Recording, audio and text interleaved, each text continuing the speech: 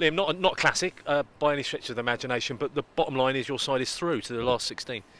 Yeah, I think obviously delighted to go through. I think, and looking at the game, it's not easy. You've got a lot of guys, that have been out with either illness or injury, and aren't up to speed when it comes to matches. So I was actually relatively pleased with certain aspects.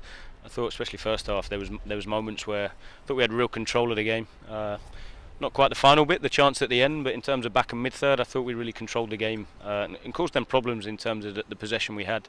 Like I say, it was then just the final bit of creating the chance or taking the chance. So, and then second half as expected, match rhythm's not quite there. But what the guys did show is that real desire to work, to compete, to fight, to dig in, and come away with a clean sheet. In terms of it's an opportunity to impress, to stand out. So, and I think what the guys know of us, we're not going to nail anybody for making mistakes. It's about being brave to make positive decisions. And there was moments where they did it, and then moments when they didn't do it. And I think elements are I don't want to make excuses, but sometimes for the guys it is difficult when you're not in a rhythm and you haven't played. Just on Brooklyn Olunga, who's still learning and still getting as much experience as he can. He seemed to come out of his shell a little bit more in the second half. He seemed to try things and maybe have a bit more success with things in the second half than he did in the first. Yeah, and Brooks shown progress. I think if I think back to the first game he played in this competition, where he was at tonight compared to then, he has shown progress. And he's a terrific kid with a terrific attitude, and the challenge for him and for us is to really push him and to make sure that he learns the game, learns the position, and understands how he imposes his qualities on the game. And you saw that in flashes tonight, and it's now about can he do it more consistently. So yeah, he's definitely one that's shown progress, and one that needs to keep pushing. Franco made a good save as well, didn't he? Tipping it onto the bar in the first half. Yeah, no, it was very similar to the one at the end of the game. So yeah, he was solid, Franco. I thought the bits he had to do, he did well. So yeah, I was pleased with Franco tonight. Troy's red card, talk us through that. Just a lack of discipline, ultimately. Whether I think their lad raises his hand, but you almost go, so what? You don't then retaliate and respond like you do. So yeah, it's just a complete lack of discipline for me. And then obviously going through via a penalty shootout's always an enjoyable thing for the fans, for you, for the players. That's a bonus tonight, isn't it? To go through, but to go through 5 penalties out of 5, you must be really pleased with that.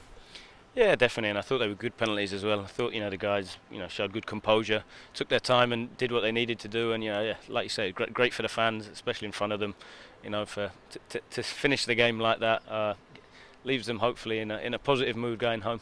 This is way too early to start talking about the next round, but last 16 it starts to it just starts to get a little bit more interesting round by round. This one, doesn't it? Yeah, we'll take it game by game. You know me.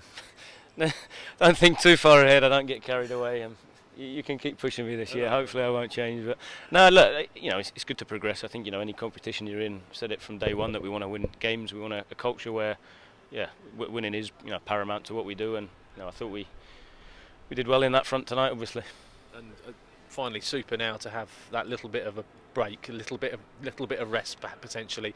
There's been so much going on with the amount of games, the amount of away games, with COVID that has been an issue, with illness, with injury. You've got a little bit of time now, a week, and that extra day, I suppose, just to get everyone together and look forward to that Plymouth game. Yeah, definitely. It's really important. We're off obviously the back of a real heavy period with the travelling as well as the games.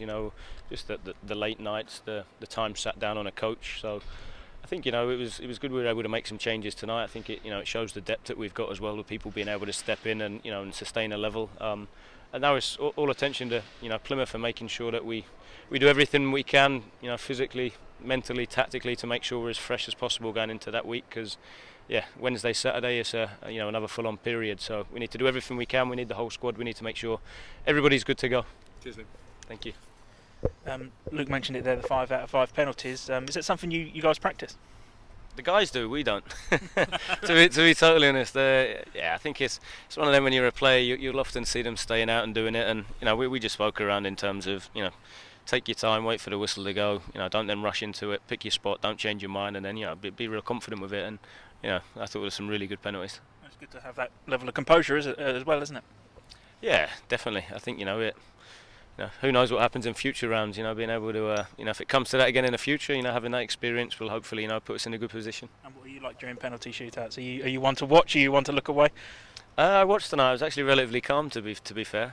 So Yeah, I think it's also having faith and confidence in the guys, and having their backs whatever the outcome.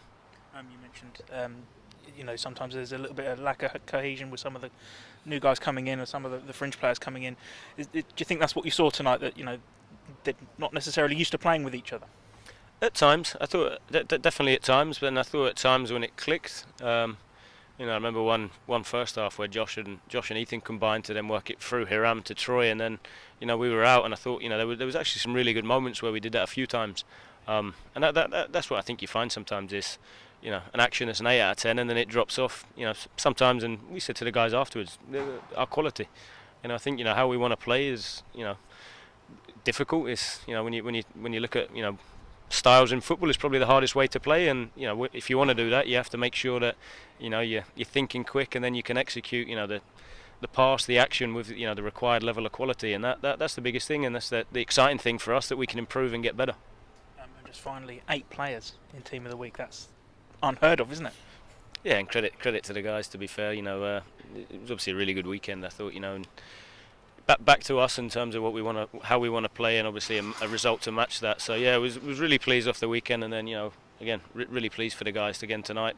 It's not, like I say, it's not easy for some of the guys to go a period of time and not playing. So to come in tonight in a competitive game, it's good for the squad. It's good for the culture that everybody plays their part.